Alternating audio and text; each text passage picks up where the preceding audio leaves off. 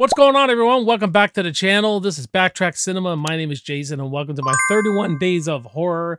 And today's topic, guys, is my favorite slasher film. The slasher genre, it's great. So many slashers.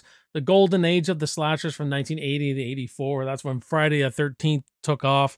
Halloween kind of being the movie that kind of got the ball rolling. And I'd say the grandfather of the slashers is Psycho. For me, anyway, that's just an opinion. But there's one slasher movie that just means a whole lot to me. I watch it all the time. It's a very comforting movie, and that is Friday the 13th Part 6, Jason Lives. Is it the bloodiest movie? No, it's not, but it is a ton of fun, and it really is a great slasher.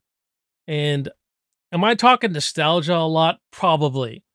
I know a lot of people say this takes too much of a comedic turn, and you're right. It's horror comedy, man. It's fun. It's a blast. It has action scenes in it, for frick's sakes. You know, when they smash up the RV and all that, and there's a car chase in it and all that kind of stuff. Just love Jason Lives. And the reason why is it was my gateway to horror. It's my very first horror film that I watched with my mom. I can remember one day I was kind of under the weather. I remember staying home from school, but it could have been after school, and But, in the 80s, you could rent movies at variety stores and stuff like that. I don't know if you still can. And the Jason Lives VHS box there, with the mask and the light coming out of the mask, just mesmerized. I said, I want to rent that. And she goes, "That's a horror film. You sure?" I go, "Oh, yeah." And we watched it together. Right away, that freaking opening, man. That Frankenstein homage, Tommy going to dig up Jason, and he gets struck by lightning. That sets the tone and what we're doing for the rest of the movie. We're having some fucking fun with this one, man. And they have a lot of fun, a lot of laughs, but when it is there is some actually good uses of tension throughout the movie, like when he kills Paula, when he's following her through the window and everything like that.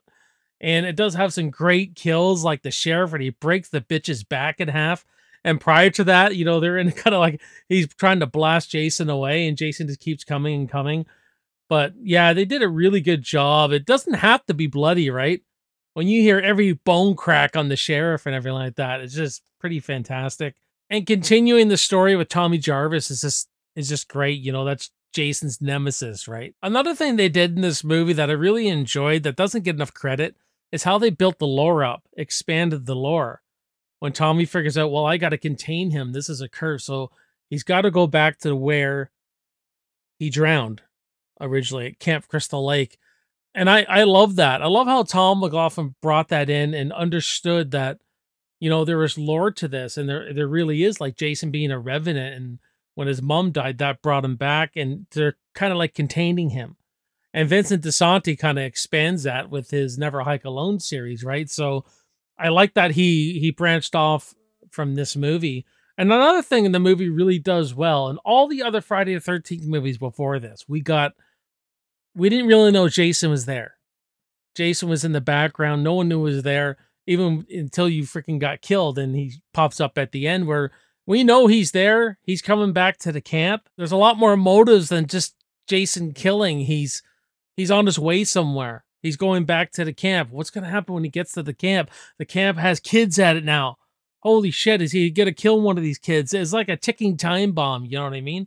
That's what the movie kind of feels like. It's one of the few Friday movies that did that. And yes, New Blood went back to just the stalk and slash, even though it took, there was this girl with powers, made an adversary for Jason. But I just love that part about Jason Lives. You get a lot of fun characters in this movie.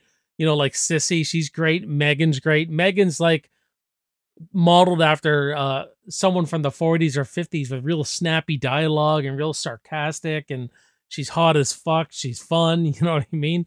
She's not terribly, I wouldn't say she's the greatest final girl because Tommy kind of handles everything, but she does go after and save Tommy at the end of it. Megan was a ton of fun. I would have loved to see this character return at some point. So it is a real personal movie for me because it was my first movie. I watched it with my mom. My mom's been gone for like 10 years now. So it's just one of those movies. I kind of like Cujo. Whenever I watch it, I kind of think of my mom. Like my mom there watching it with me. It just brings back a lot of memories, and that's what movies do, right? That's why they're special. So nostalgia, yeah, nostalgia is very heavy with this movie. If it wasn't there, I'm sure it's not as good as I'm making it out to be. But I know the Friday fans, a lot of them really love this one. This is always top tier, man. I mean, the guy who did the sound design here went on to do The Matrix.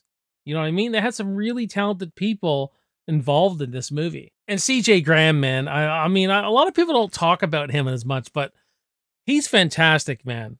He really is a good Jason. A lot of people call him the Home Depot Jason, but man, he moves like the Terminator. He's like, as soon as he comes out of that grave, man, he's power walking, man. He's punching freaking hearts out of people, and this is the kind of Jason, like, we're not running from this Jason no more. Once he gets a hold of us, we're getting our arms ripped off. You know what I mean? This is I call him Terminator Jason. He's like the Terminator, the way he walks and everything like that. It might be my favorite mask too. I thought they did a great job on the hockey mask in this one.